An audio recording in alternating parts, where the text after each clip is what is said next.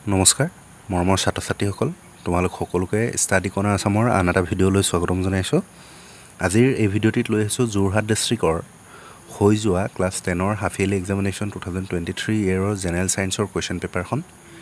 এই পেপাৰখনত যি প্ৰথম 20টা MCQs আছে তাৰ উত্তৰবোৰ আমি চাম, গতিকে তোমালোকে ভিডিঅ'টি প্ৰথমৰ পৰা শেষলৈকে চাই থাকিবা। আৰু যদি চেনেলটোলৈ পোনপ্ৰথমবাৰৰ বাবে আহিছে তেনেহ'লে চেনেলটো ছাবস্ক্ৰাইব কৰি ল'বা আৰু কাষতে থকা বেল আইকন প্ৰেছ কৰি দিবা যাতে এনেধৰণৰ ভিডিঅ'সমূহৰ ন'টিফিকেশ্যন সময়মতে পোৱা। তো আগবাঢ়িছোঁ কুৱেশ্যন পেপাৰখনলৈ।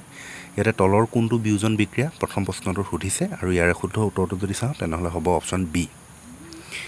নেক্সট কুৱেশ্যন নম্বৰ 2ত আছে পুৰাচুন আৰু পানীৰ মাজত বিক্ৰিয়া হৈছে বুলি তলৰ কোনটো পৰ্যবেক্ষণৰ পৰা নিৰ্ণয় কৰিব পৰা যায়। ইয়াতে অপশ্যন যি 4টা আছে তাৰে শুদ্ধ উত্তৰটো হ'ব অপশ্যন চি উষ্ণতাৰ পৰিৱৰ্তন। নেক্সট কুৱেশ্যন নম্বৰ 3 আছে নিউ লেন্সৰ অষ্টকৰ স্তম্ভবোৰত ডবাৰেইনাৰৰ ট্ৰায়াড কেইটা আছিল আৰু ইয়াৰে শুদ্ধ উত্তৰটো হ'ব option A 1। Next question number 4ত আছে কোনটো মৌলৰ দ্বিতীয় কক্ষত প্ৰথম কক্ষৰ দুগুণ ইলেক্ট্ৰন আছে আৰু ইয়াৰে শুদ্ধ উত্তৰটো হ'ব তোমাৰ option B C.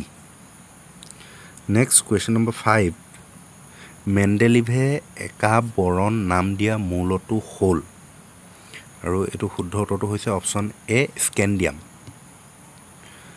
Next question number 6 যিবোৰ অংগৰ গঠন আৰু উৎপত্তিৰ উৎস একেধৰণৰ কিন্তু এইবোৰে বেলেগ কাম সমাধা কৰে তেনে অংগক কি বোলে। এইটো হৈছে সমসংস্থ অংগ, option A. Next question number 7ত আছে পাইৰুভেট অণু ভাঙি কাৰ্বন ডাই অক্সাইড পানী আৰু শক্তি উৎপন্ন হয়। ইয়াতে শুদ্ধ উত্তৰটো হ'ব option B মাইট্ৰকণ্ড্ৰিয়াত। Next question number 8 মানুহৰ দুটা চকুৰ অনুভূমিক দৃষ্টিক্ষেত্ৰৰ প্ৰসাৰ প্ৰায় 180 ডিগ্ৰী, অপশ্যন ডি হ'ব ইয়াৰে শুদ্ধ উত্তৰ। নেক্সট কুৱেশ্যন নম্বৰ 9 উদ্ভিদৰ দেহত জাইলেম কলাৰ কাম হ'ল আৰু ইয়াৰে শুদ্ধ উত্তৰটো হ'ব অপশ্যন এ পানীৰ পৰিবহণ।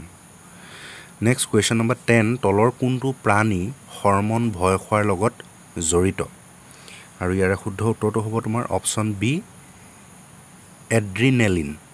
ঠিক আছে। নেক্সট কুৱেশ্যন নম্বৰ 11 দুটা নিউৰনৰ মাজৰ খালী ঠাইক কি বুলি কয়। ইয়াৰে শুদ্ধ উত্তৰটো হৈছে option B চাইনেপছ।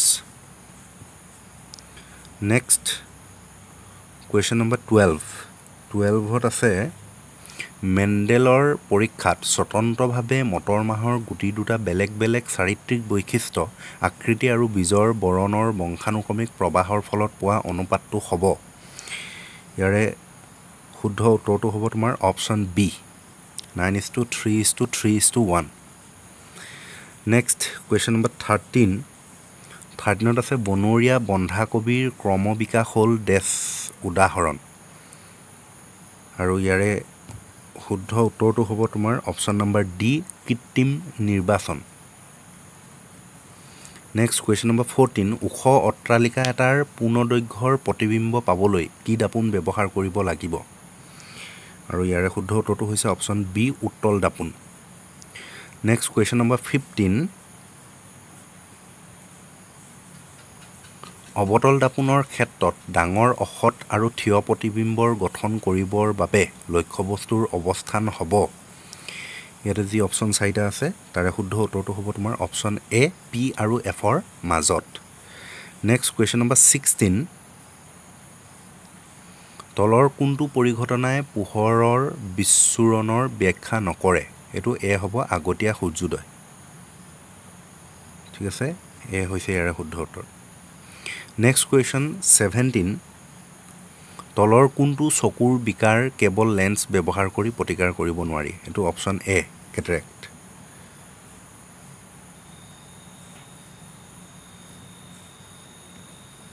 Next question number 18 এখন অভিসাৰী লেন্সৰ ফ'কাছ দৈৰ্ঘ্য 50 চেণ্টিমিটাৰ, লেন্সখনৰ ক্ষমতা হ'ব। ইয়াৰে অপশ্যন চি হ'ব শুদ্ধ উত্তৰ। ঠিক আছে, +2.0D। নেক্সট কুৱেশ্যন নম্বৰ 19 তলৰ কোনটো জীৱ ভৰ শক্তিৰ উৎসৰ উদাহৰণ নহয়। ইয়াতে অপশ্যন আছে খৰি, গোবৰ গেছ, নিউক্লিয়াৰ শক্তি, কয়লা। আৰু ইয়াৰ শুদ্ধ উত্তৰটো হৈছে অপশ্যন সি নিউক্লিয় শক্তি নেক্সট কুৱেশ্যন নম্বৰ 20 প্ৰাকৃতিক গেছৰ মুখ্য উপাদান হৈছে ইয়াৰে অপশ্যন জি আছে তাৰে শুদ্ধ উত্তৰটো হৈছে অপশ্যন এ মিথেন ঠিক আছে এইখিনি আছিল এমচিকিউজখিনি বাকি কুৱেশ্যনছবোৰ তোমালোকে চাই যোৱা